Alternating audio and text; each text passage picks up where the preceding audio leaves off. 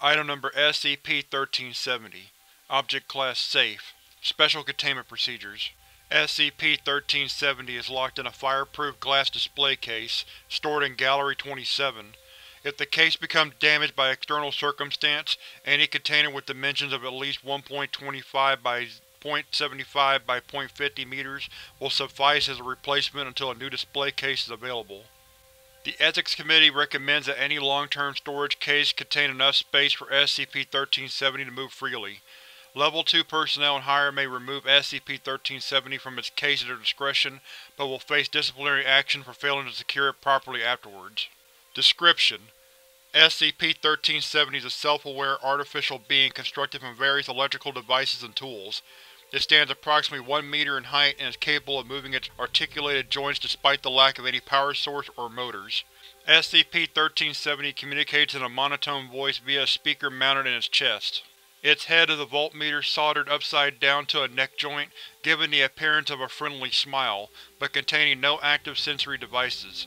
However, SCP-1370 will react to visual and audible stimuli, and its ability to do so is hampered when the head is covered or otherwise restrained. Its design appears to give more importance to aesthetic concern rather than function, as evidenced by a poor center of gravity that hampers its ability to balance and walk.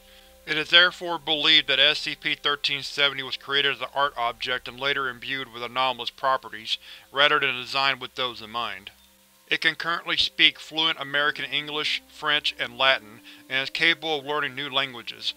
Other facets of its intellectual capacity have not been clearly outlined, as SCP-1370 is invariably hostile in all interactions with any being or object it interprets to be sapient. This includes, but is not limited to, animals, Foundation personnel, civilians, audio-visual equipment, and security cameras. If SCP-1370 encounters an object it believes to be sapient, it will attempt to engage the object in combat, while introducing itself with a variety of elaborate titles which appears to be selected at random. Examples include Doombot 2000, Robo-Lord the Destructor, Prime Minister Sinister, and Darkclaw Killflex.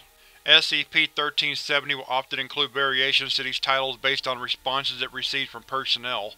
Foundation staff has successfully introduced Patheticon the Garglemost and Pesterbot to its lexicon. Addendum: many tests on SCP-1370's combat prowess have been run, each confirming that SCP-1370 lacks the physical aptitude to cause damage to any living being. Test 1370-8239 exposed SCP-1370 to a common houseplant with a speaker hidden in the plant's pot.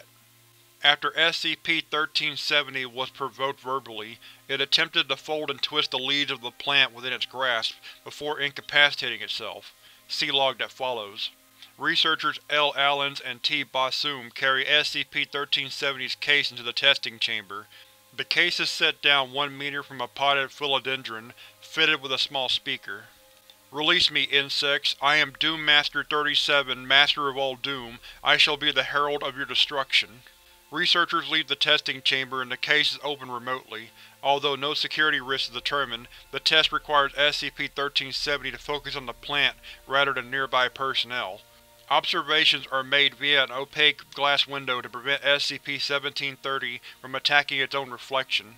At last, I am unleashed upon this earth so deserving of destruction. All shall be rent within my pincers. All shall be trampled beneath my feet. I am Shivatron, the spoiler of mirth. Through the speaker mounted in the plant. Hello, can you hear me? Approaching the plant.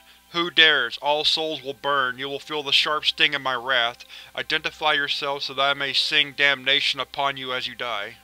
I am a split-leaf philodendron, a semi-woody shrub with large glossy leaves. Restrained laughter. These leaves can grow up to 3 feet long. SCP-1370 attempts to wrestle with the leaves. Your mockery spells your doom. I have arrived. You will be crushed betwixt my digits. SCP-1370 falls over and is unable to right itself. After approximately 6 minutes it knocks the pot over, which rolls into a position that pins SCP-1370's body to the floor of the chamber. Researchers enter to return SCP-1370 to its case.